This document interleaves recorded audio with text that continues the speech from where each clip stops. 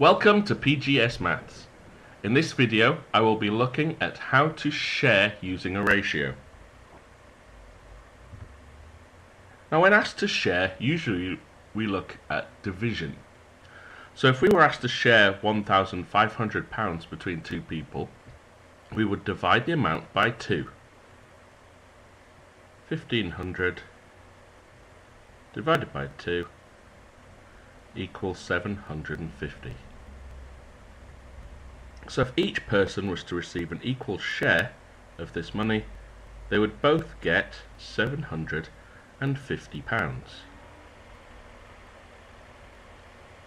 But this assumes that they both get the same and they both deserve the same.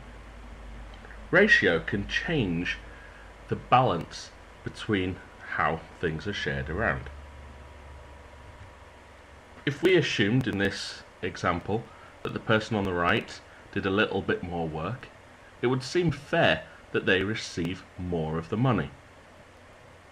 So we're given this ratio of 2 to 3.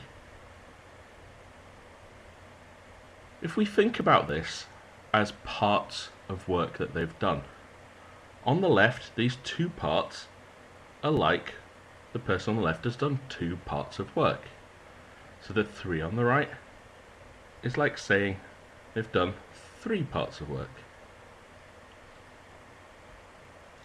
So if we think of it in this context, technically that would mean that altogether there were 5 parts of work that had been completed. So by adding the ratio together, we find out what it is that we're going to be dividing by. So now we know that we've got 5 parts, we can split the £1,500 between those 5 parts. So whatever amount you're trying to split, you divide it by the total number of parts in your ratio. 1,500 divided by 5 equals 300. Now that doesn't mean that on the left we have 300, on the right we have 300. That just means that each part is worth 300. So on the left we have 2 parts. So that's going to be 2 lots of 300, which equals £600. On the right we have 3 parts. So this would be 3 times 300, which is £900. So splitting into this ratio, we would get £600 to £900. What we should notice is that these two values still add up to £1,500, but have kept within this ratio. Another typical problem is based on age. This follows exactly the same idea. We try and work out how many years there are altogether. So the total number of years of these two people added together would be 27 add 23, which is 50. So there are 50 years between them. So for every year that one of them has been alive, we can work out how much they should get. So 1,500 divided by 50 equals £30.